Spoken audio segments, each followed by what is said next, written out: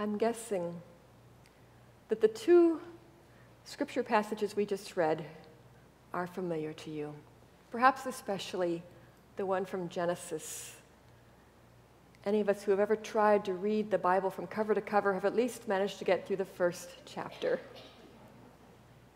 In the beginning, right there at the beginning of the Bible, in the beginning, God created the heavens and the earth.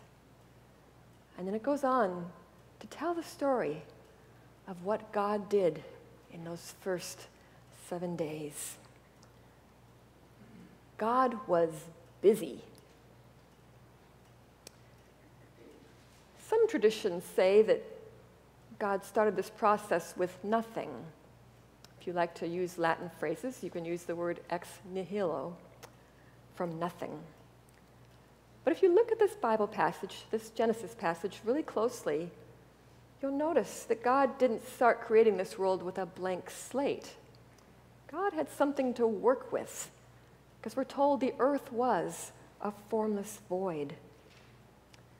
Well, those are the words we use in English anyway. The Hebrew words are tohu and bohu, and scholars have struggled for centuries about how to translate those Hebrew words into English ones. They're pretty sure that tohu means something like void, but bohu, that word, is only found in this one verse in the Bible, so they can't really compare it in the context of other parts of the Bible to figure out for sure what it means. The Bible I studied in seminary, the Revised Standard Version, translates these two Hebrew words as without form or void.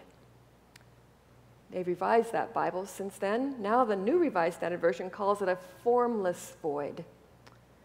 That's what God was starting out with. The truth is we really aren't sure exactly how to translate that phrase. One rabbi has joked that maybe the best translation would be void schmoid.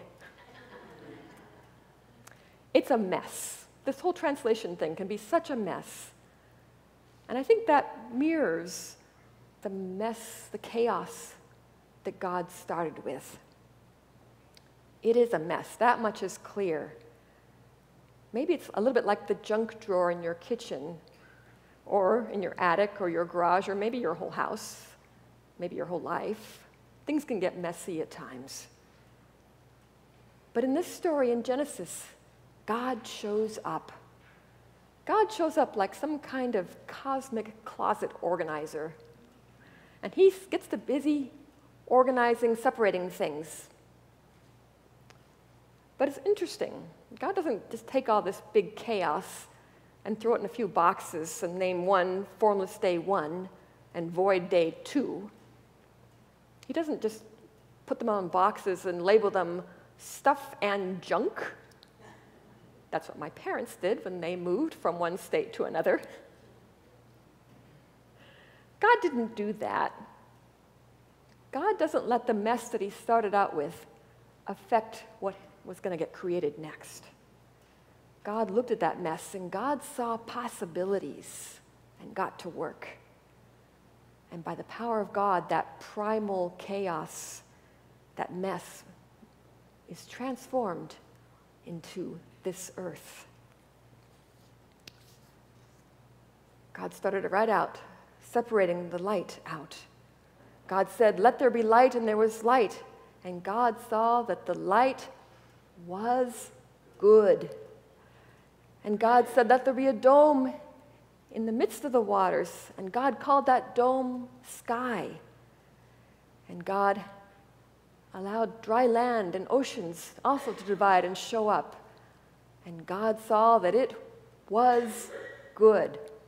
What was it? It was good, yes. And then God let the earth bring forth vegetation, plants and fruity trees, and it was wonderful. It was good. And God said, "Let there be lights in the sky." And God made 2 lights, the sun and the moon and the stars, and God said, "It was good." Very good. And God said, "Let the waters bring forth swarms of living creatures, and let the birds fly across the sky." And God said, "It was good." And God said, let the earth bring forth living creatures of every kind. And it did, and God said it was good. Then God said, let us make humankind in our image according to our likeness. Let them have dominion over the fish of the sea and over the birds of the air and over the cattle and over all the wild animals of the earth and over everything that creeps on the earth. And so God created humankind in God's image. Male and female, he created them. And God looked at everything he had created, everything he had made, and indeed it was good. My version says it was very good. The whole thing was very good. And then God said, okay, listen up, people. I've got everything all organized here for you. And God handed it over to us. And we promptly, exactly 2 chapters later, started making one heck of a mess. I'd use another word, but my mother wouldn't like it.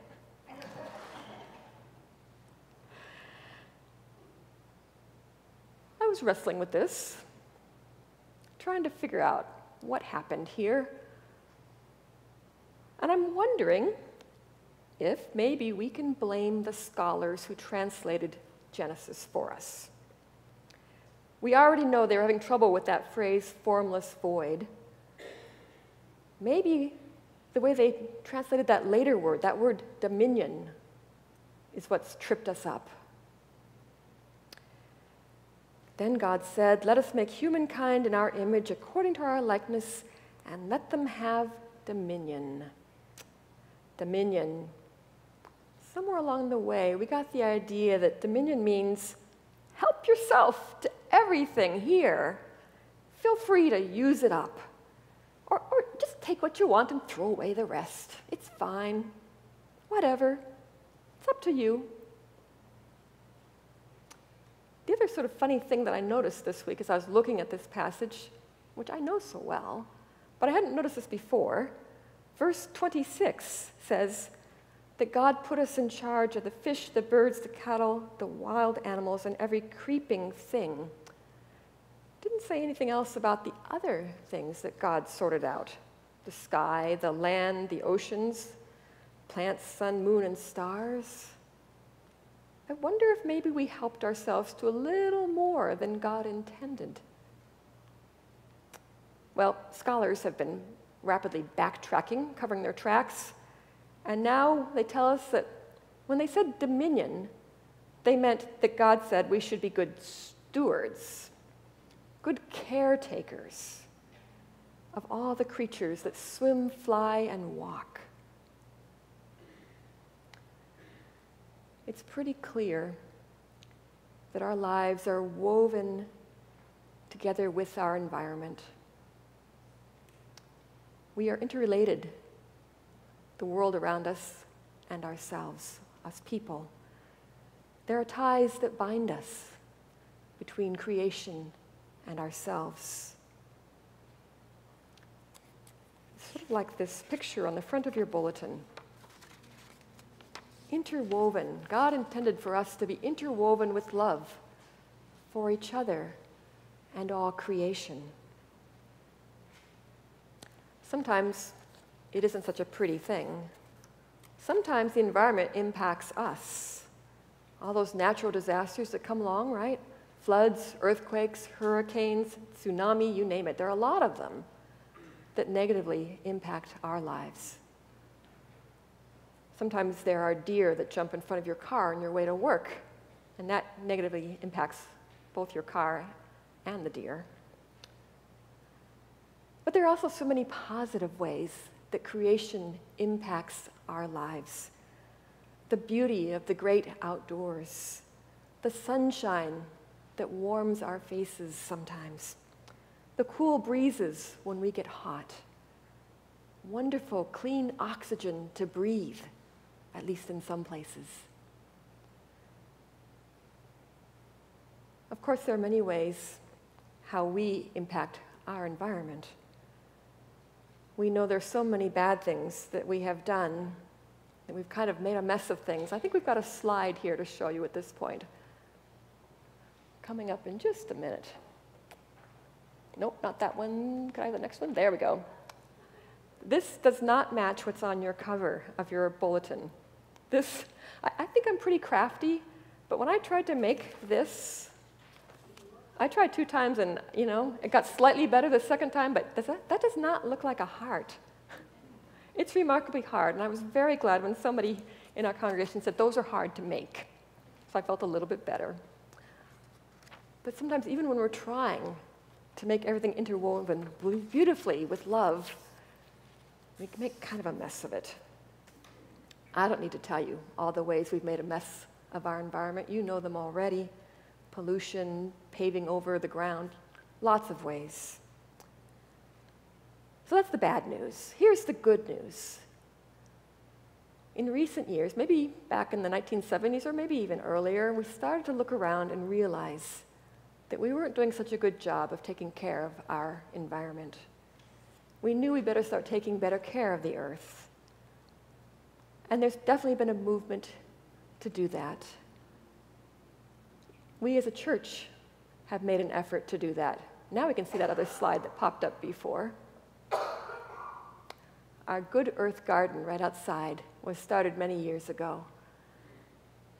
And you see on the left side of the slide the wonderful grapes that are growing, or the vines that are growing the grapes, that produce wonderful communion juice for us.